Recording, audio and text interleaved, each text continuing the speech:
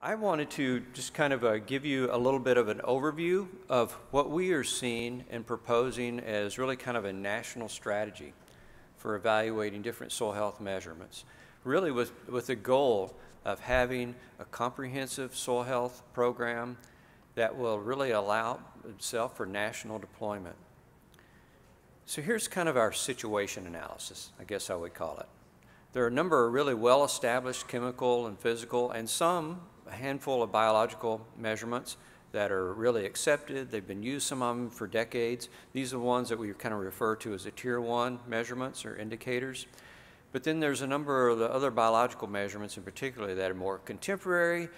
They've just had not as much evaluation. There may be certain thresholds. We don't know how to interpret that threshold, or they may have been evaluated in one region, not other regions. So those are we're describing as Tier 2 or 3 that need this additional work done. And then there's several really promising evaluation programs, things like SMAF, the Soil Management Assessment Framework, the Cornell test, and like the Haney test, and a number of others. There's some service laboratories and universities that have their own soil health evaluation program. But those do need additional testing and scaling up.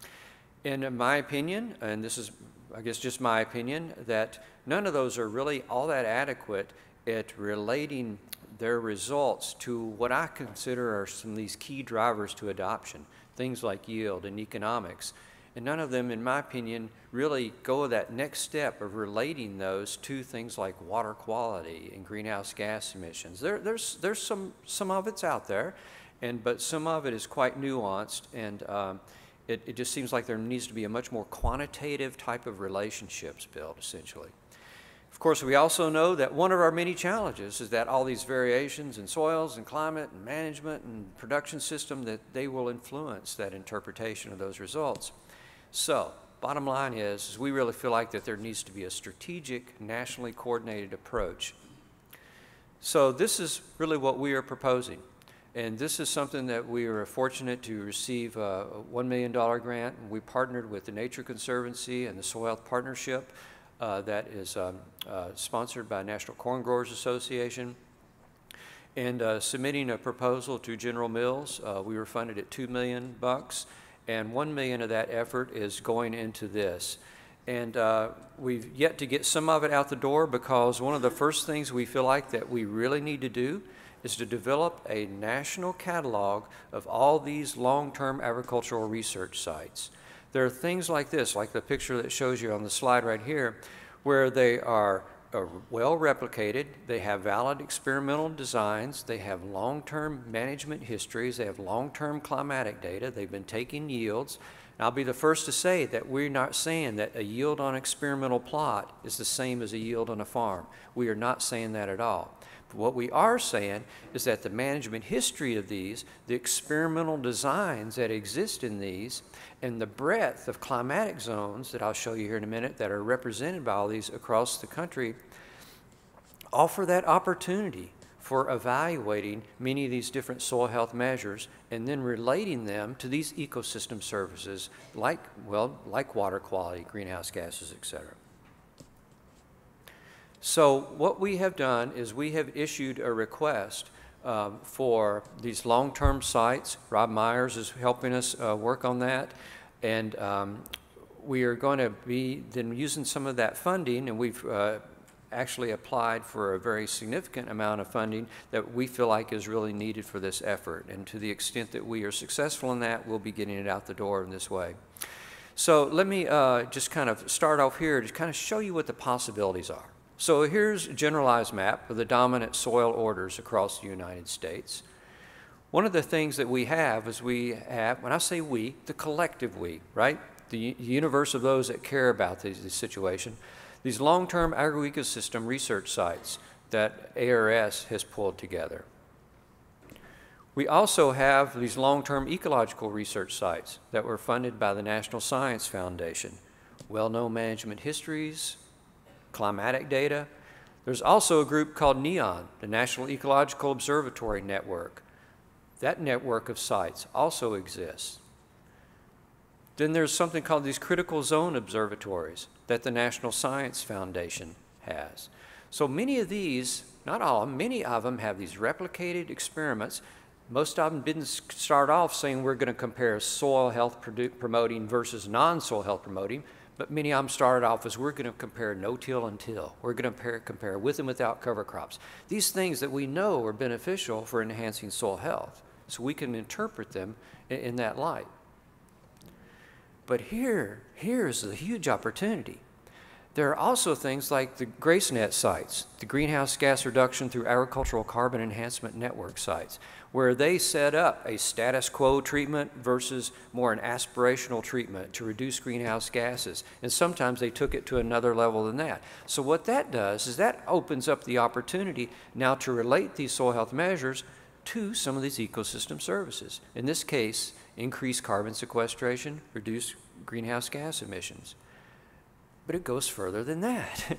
Here, the Conservation Effects Assessment Project, watersheds, instrumented watersheds and subwatersheds, where people have been evaluating things like nitrate and phosphorus, both in the subsurface and in the surface runoff, and relating that to those management practices in that subwatershed.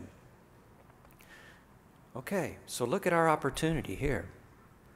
When we combine all of these sites, look at that population. But guess, it's kind of like one of those commercials on TV. But wait, there's more. Because think of what I have left out. All the land-grant university experiment sites. I mean, a few of them have been included, but most of them have not. And so that's one of the things that we are trying to do, is we feel like that there's probably at least 200 or so of these types of experimental sites that are available that give us this opportunity. And so I would encourage you all to think about what that opportunity is in your state, your adjacent states, and to work with those individuals that are kind of the curators of those sites, or to reach out to them and make sure they are aware of, on our website, we have something set up called the Long-Term Agricultural Experiments Directory Project, and ask them to contribute their information. We're only asking for a very small amount of information at this time, because what we see as our opportunity is now to then develop those networks. Once we get a catalog of all that database, now we say, okay, well, there's this network that's comparing till and no-till. There's this network that also is looking at cover crops, for example. And now we can go out and sample them one time, and evaluate these Tier 1 measures, the Tier 2s, the Tier 3s, these more comprehensive programs that I described, like the Cornell test and the Haney test and the SMAF test. We can evaluate them under those controlled conditions. Again, not trying to interpret that this is exactly what's going to happen on a farm, but trying to interpret what these best measures are that can be now nationally deployed and that can be related to these ecosystem services, including economics and yield. And I should just also point out that this request is not just for the U.S., but also U.S., Canada, and Mexico. And so that's the request. And so I wanted to make sure that you all are kind of knew of our push, what we see to be that strategic direction to really come to a national agreement on what these best soil health assessments are, and really develop that program for national deployment. So I will turn it back over here to Steve Shafer, who's going to tell you a little bit about a survey that we ran on some of these measurements. Okay, I don't have to go into this very much, fortunately, because it's small type. But this is a bullet-by-bullet description of what it means when we say Tier 1, Tier 2, Tier 3. But I think both Wayne and David have laid that out very well. In a nutshell, the Tier 1s are measurements that everybody seems to be pretty comfortable with as indicators of soil health in some regard, and we feel fairly confident with working with them. The Tier 2s and Tier 3, the 2s in particular, are under development, are fairly well characterized in terms of what they're doing, but perhaps we don't have exact data on thresholds, or we haven't come to agreement necessarily on the methods. And the Tier 3s are experimental. We know by biological principles that these things make sense, but that they're not ready for prime time in terms of wide-scale deployment in the field. So if you want to look at the blow-by-blow description of this, you have this in the action plan. Now, one of the things that we find interesting is we go back and we look at all of the activity that this specific community has been engaged in with respect to measurements over the last several years. So there's been the soil renaissance, in which there's been research groups talk about this. There's been a measurement group talk about this. They've had some joint meetings there. We had the Soil Health Institute's first annual meeting last year in Louisville. It was Louisville, Doug. The interesting thing about that is, from a scientific standpoint, is you don't always have the same group of people there every time. So the good news about that is you don't fall into a rut. The bad news about that is you've always got a different combination of people coming in, and it's hard to figure out by going back and looking at the notes what are the consistent threads, you know, because the discussions were organized in different ways and so forth. So what we decided to do was just to go back and say, well, this community of people that we've got involved in the Soil Renaissance and now the Institute, can we go back to those folks and just start asking them questions to see what kind of consensus we've got? So when we went back to the people who attended at least one of the Renaissance's research working group meetings, or at least one of the measurements working group meeting, or our annual meeting last year, and looked at that, we came up with 179 people that would fit one or more of those meetings. Now, we recognize that one or two of those folks might have forwarded our questionnaire to somebody else, but we'll take that into account. And the idea was simply to see what kind of consensus do we have just on the tier ones, let alone the tier 2s and 3s. But do we have a good consensus on what we want to say as a good tier 1? And so we listed out those proposed tier 1s that came out of the notes of those meetings, and we put those in our action plan. And we said we think these are good prospects. We didn't nail it down, we didn't set it in concrete, but we put it in the action plan that we feel like these are really good, strong candidates, and we need to come to a decision on that. And then we put that list out there in a survey to these 179 people, and we asked these people to rate each one on a scale of 1 to 10, where 1 is don't waste your time and money, this is useless, it doesn't tell you anything, relative to soil health, to a rating of 10, which said if you don't measure this, you're really missing the boat, or you've got to have this indicator to help you interpret some of the others, but it's absolutely essential. So we listed all of them out, and we asked people to rate each one of these on this scale from 1 to 10. And this is what we got. So this lists all the indicators. And it shows you several statistics on this. This is not a deep statistical analysis, but this shows you how you can summarize this. The first thing that you'll notice is that every one of the indicators, the range is 1 to 10. So that tells you something about reaching true consensus.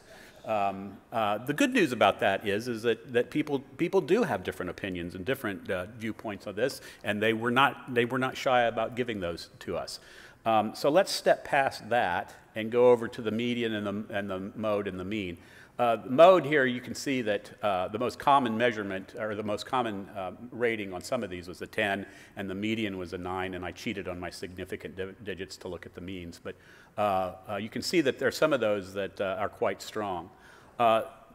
The ratings down the right side you'll notice, are not like Duncan's multiple range test or anything like that. They're my gut feeling from looking at the data, what I think we see when we look at this. And in my opinion, you could see that organic carbon and pH and water stable aggregation, we really had pretty much universal agreement. Yeah, there's somebody in there that thinks these things are, well, they think all of them are useless. But there's pretty good agreement on these, that these are very good tier 1s. By the way, I should have mentioned we have 48 responses. Then you have a couple that I think, based on these numbers here, we got very strong agreement. A fairly large group that I would still say, based on medians and modes of 7s and 8s and means of this, is pretty clear consensus across the community that we have that these are going to be worthwhile indicators. There's a couple of them that I would characterize as moderate to weak. Here we're getting down into medians and modes of 6 and 8 and so forth. And then finally, micronutrients comes down here at the bottom with a median and mode of 5, 5, and 5.5, which I would consider the very definition of ambivalence. And that's probably the weakest one. But here's the thing, is that, and this is what I thought was most important, not one of these, in terms of the perspective of the community, is a reject. In other words, even the weakest one, the one that you'd say, meh, is at least got is at least a middle of the road kind of a rating, and everything else is better than that. So our feeling is that let's see, I got one more slide here I wanted to show you. The other thing we asked them is, is there anything that should be on this list of tier 1s that we don't have? And the interesting thing about that was there's more things that came back in than what was on the list. Now some of these I think really are on the list. There are some that maybe people just missed or something like that. Some of them I think are in our tier 2 and tier 3 list. These are things that we have and are supporting the development of them. I think there's some tier 2s and 3s in there. Some I would characterize as metadata, things like crop yield and manuring history, crop yield history and so forth, or cropping history. I think I would characterize those more as metadata than anything else. Some are unclear to me what they meant, like biology. I sort of got a sense of what they might be interested in, but exactly what dimension there, I'm not sure. But I think for the most part, we are settling in as a community on the tier 1s. The tier 2s and tier 3s are still objects of research and activity for the group. But as a community, I feel like these are physical and chemical measurements that the community, the soil science and practitioner and farming community know and love. They know what they mean. They know, in many respects, how to manage for them in one way or another. And we're coming to a sense that these are meaningful tier 1s. So I just thought I'd present the outcome of this little survey that we did. This is not set in stone yet or anything. We've obviously got a good group to debate these things, but I feel like we've come a long way in starting to really settle in on what the tier 1s should look like.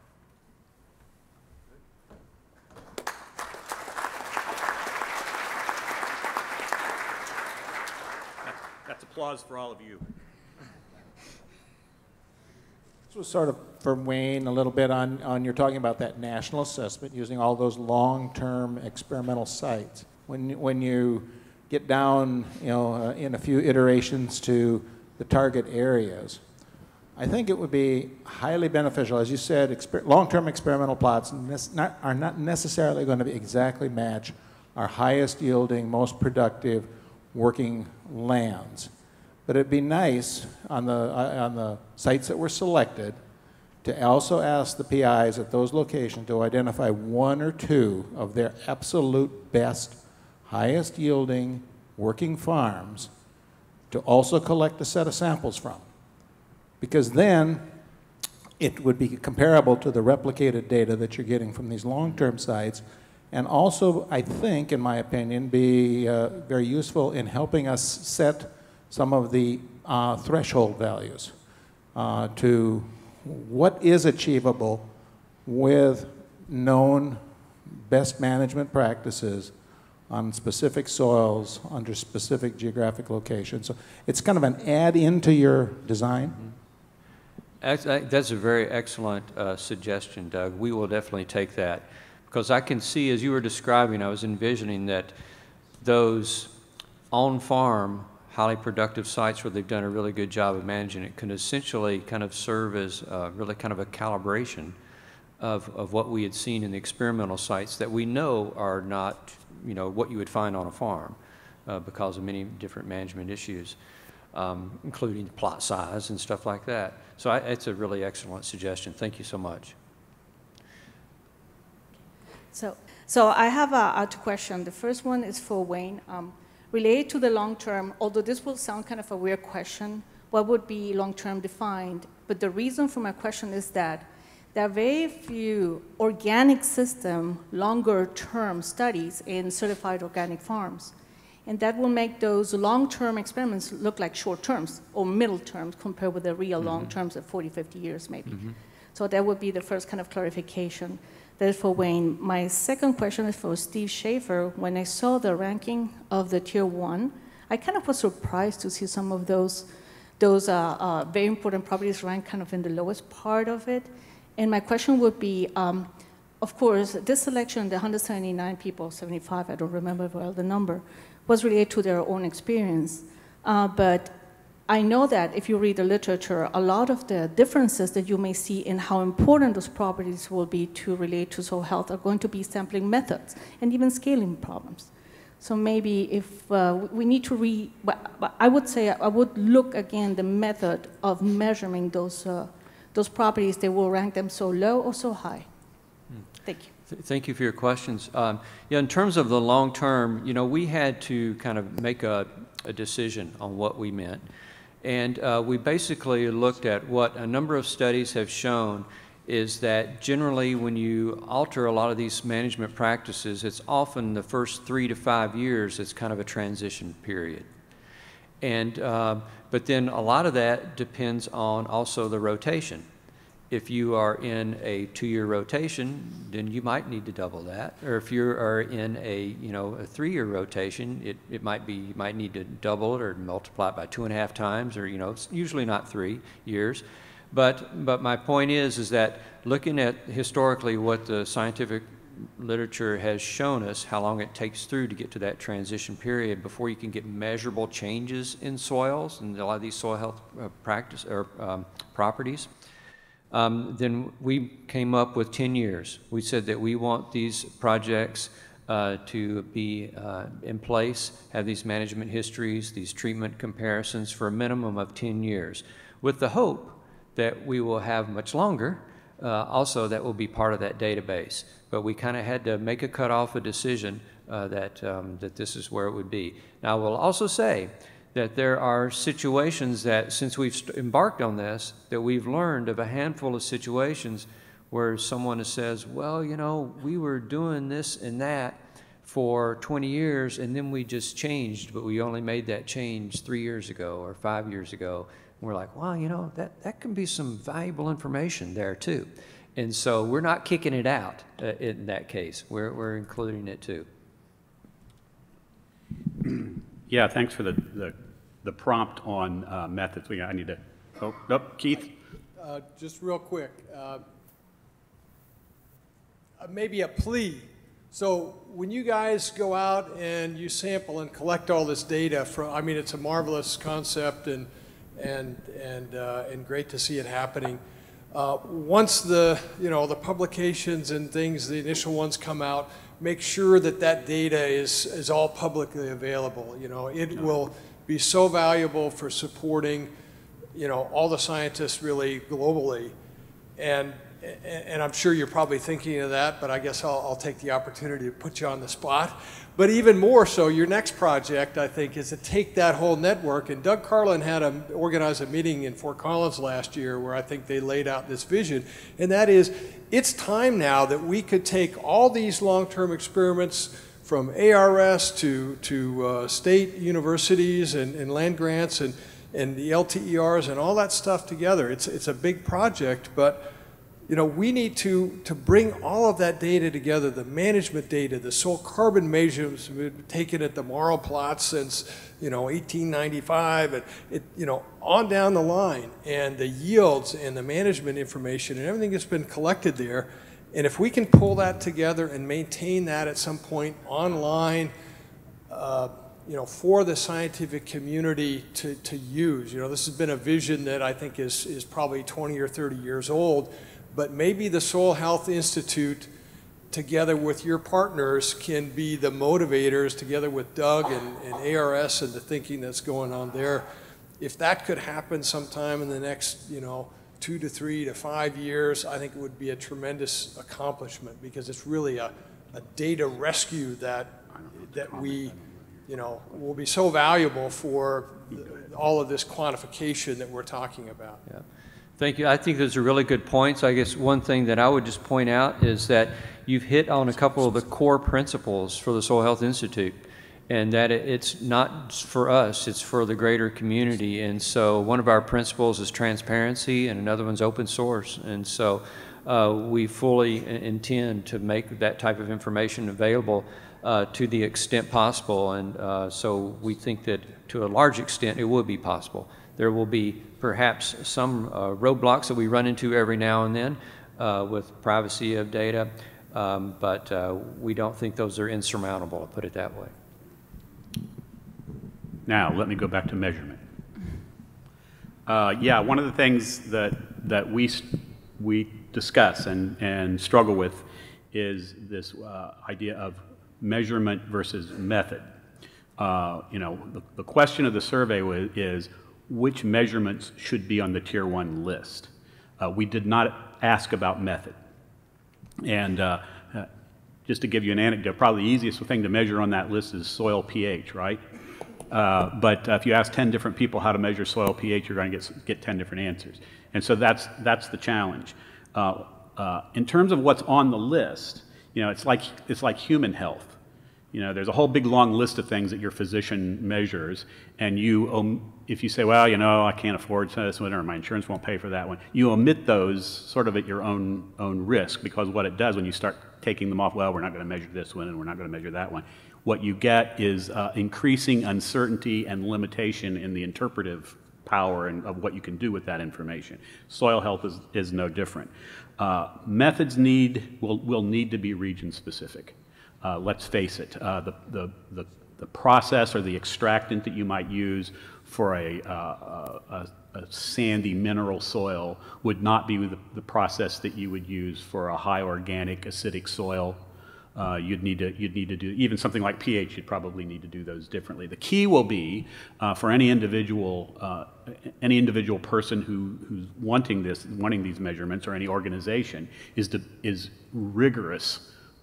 Incredibly rigorous standardization of procedures with very rigorous QA/QC protocols that will ensure that when you get data, you can interpret it relative to what you've seen in the past. You can interpret it with respect to the sites that you're interested in.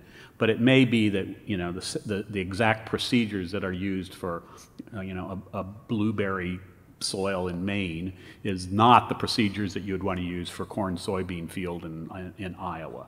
So there's going to have to be some regional contextual decisions on methods and interpretation. The survey was about what should be on the list.